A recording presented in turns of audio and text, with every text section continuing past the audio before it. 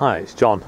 It's the 12th of November and we're just going off on a little photo expedition. We've had about a week or so of bad weather and now we've got well, it's bad, but there's the hint that there might be some sunshine, so that's what we're hoping. We're armed with several cameras and 2 people, so that could be an advantage.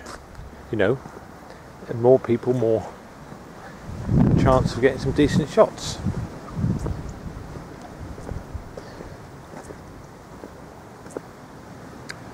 What is it? That wild carrot? You know? Is it? To start with. To start with. Now you've seen something else. I'm not quite sure how to make it a picture.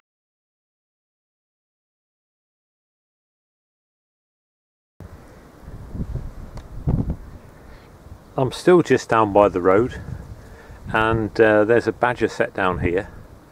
It doesn't look that active, but we're near Badger Watch, and also well, there's quite a lot of badger sets around here, but they are going to have a cull because of cattle disease, brucellosis, I think.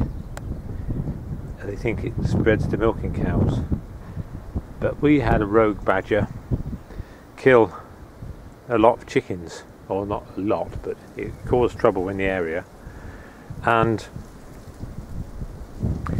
then there was a badger killed on the road here, and that stopped then. So I think the rogue badger actually got killed on the road.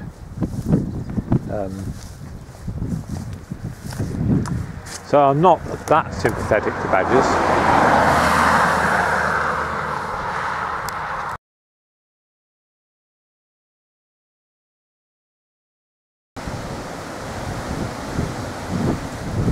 I love these trees where they've bent with the wind.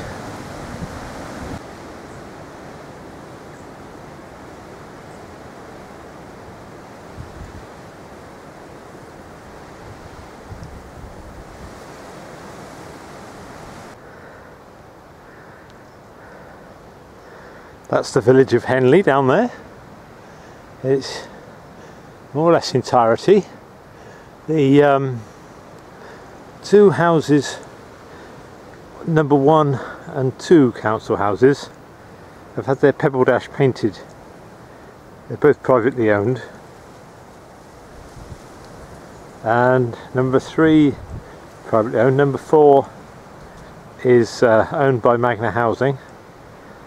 And number 5, 6 is privately owned, and and then these white ones in the foreground here, they're known as Henley Cottages, and the one at the end of that row in the middle there, that's an old Methodist chapel which has been converted into a home, and the building beyond it is a garage with a studio over the top.